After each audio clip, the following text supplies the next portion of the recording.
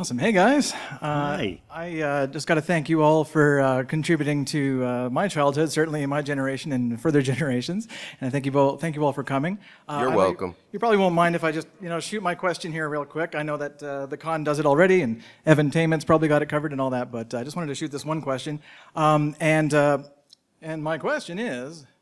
There we go. Here's my question. My question is about vocal effects, mainly for the actors, for Gregg and Laurie as well. In terms of vocal effects, we were so lucky, those of us that were here in 2016, to meet Frank Welker. When I got to meet Frank and chat with him very briefly, we talked about doing animal noises and how he's one of the best. But he also touts you, Gregg, as one of the best, too. He calls you one of the best barkers in the business.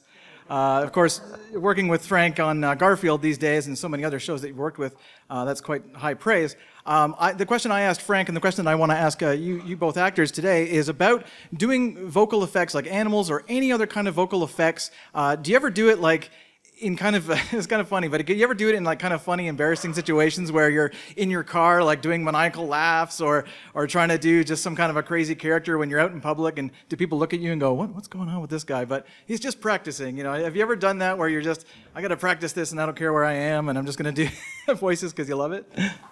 Hell yes. Hell yes.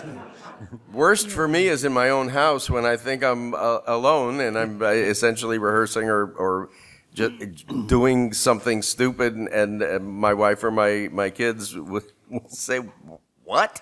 And I was just in my head practicing something. Yeah, it's always true. Speaking of Frank Welker, if you don't know, he could do anything. Anything. When we were doing Ninja Turtles, the second Ninja Turtles movie, I was Raphael, and Frank was there to do everybody else. Not only human or animal. There was one point where they needed Frank to do the sound of an old rusty gate opening and closing. And he just did it. So that's the kind of thing that he could do. I want to jump in and comment that there is one show for which I've done voices. I produced a show that you can find at Amazon Prime and some other venues called The Grand Kingdom of Cookieland.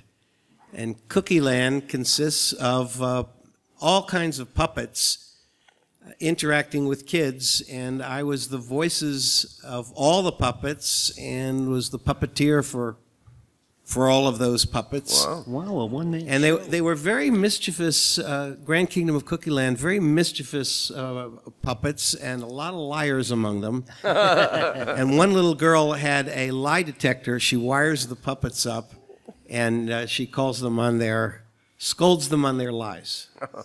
So you might look for the Grand Kingdom of Cookieland, and that's the only instance you'll find of Paul Davids doing those voices. Good for you. That's awesome. Nice. You did everything. Did you ever practice those puppet voices in person, Paul? Or I like practiced in public, them in the car, in the shower.